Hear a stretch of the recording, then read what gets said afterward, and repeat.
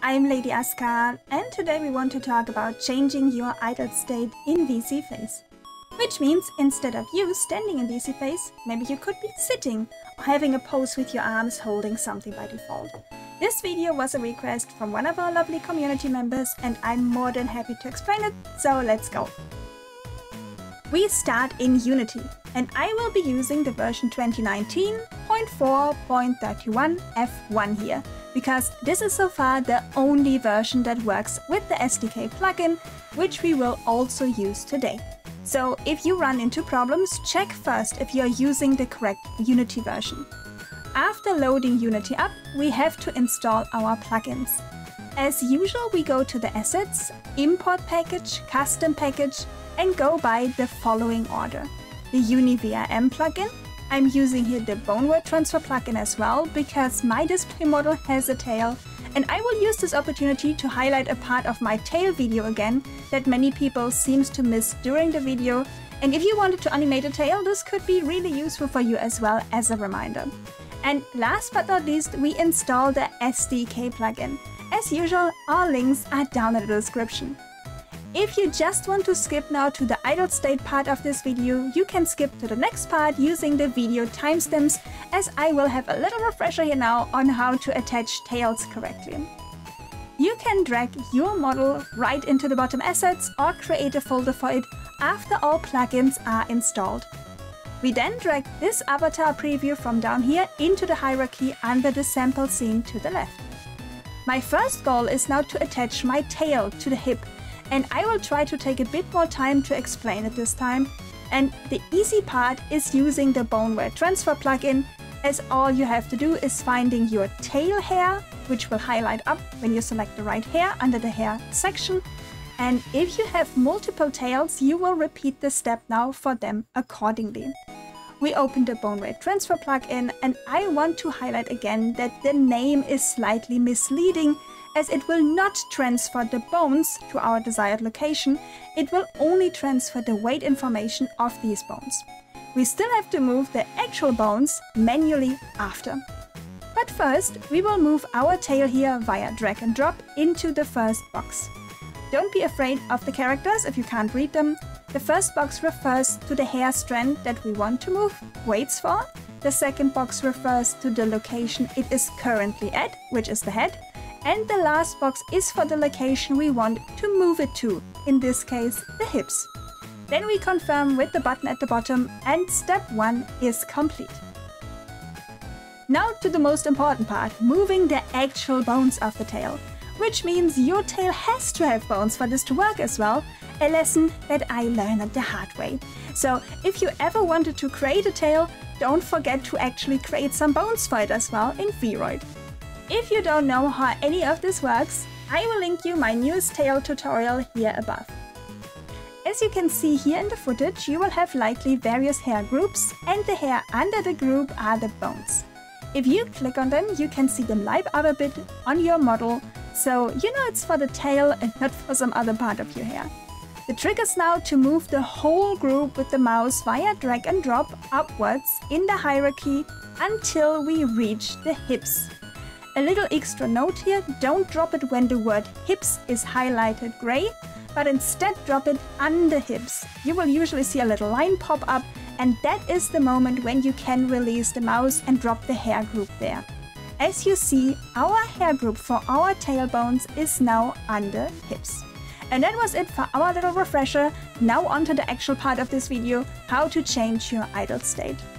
First, we click into the bottom assets, select Create, and then Animator Controller, and name it whatever you want. I chose here Idle.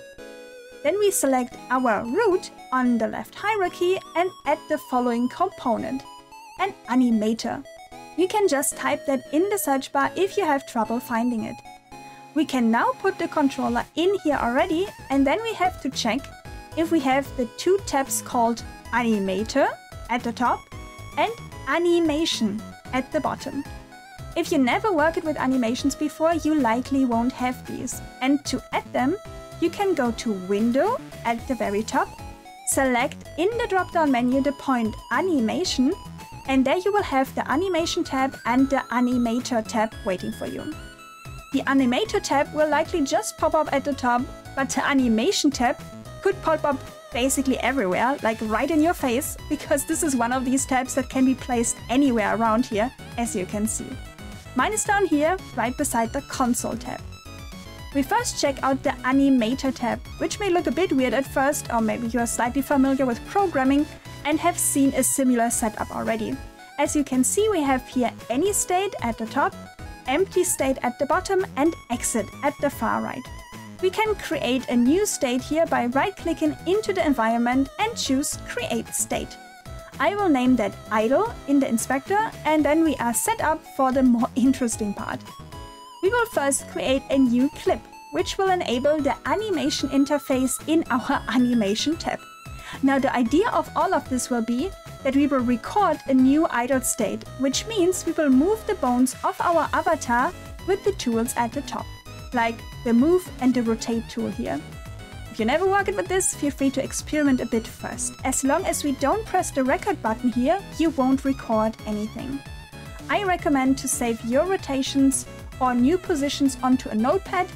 I, for example, would try a sitting position here and thus have to rotate the upper leg and will rotate the other leg into the same position, so copy and paste is really your friend here. The same goes for the lower leg, and we can reset these two if we type in 0 into the rotation tabs in the inspector to the right. Now let's say we are ready to record, which means all we have to do now is to press the record button down here and start posing our avatar. If you saved your values, you can just copy paste them here, or if this is your first time setting it up without testing first, you would just copy paste the values from one side to another, or whatever is applicable in your situation. Once we are finished, you will see the recorded rotations under Animations, and with a press on the record button again, we stop recording.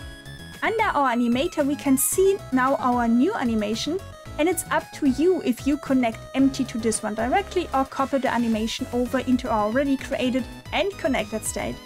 Like so, which means we go under Motion and select our new animation there, and then we can delete the new gray box completely. Now all should be set up for us to export, and so we go back to our avatar in the hierarchy, and we won't export over the VRM 0 menu as usual. Instead, we will use the VSeeFace SDK menu at the top. If everything loads fine into VSeeFace, it means you used the right Unity version and everything was pretty much a success. You can see a preview here too of our new sitting state, because if I load the avatar now, we are in a sitting position. Or not. Very important to notice, if you see that it's looking weird like mine here, that means likely your locomotion option in VSeeFace is activated, and this is interfering with our idle position now. We can turn that off here at the bottom in our general settings. And voila, we are now in a sitting position by default. You can of course try that with other poses like hand poses, arm poses, or laying down.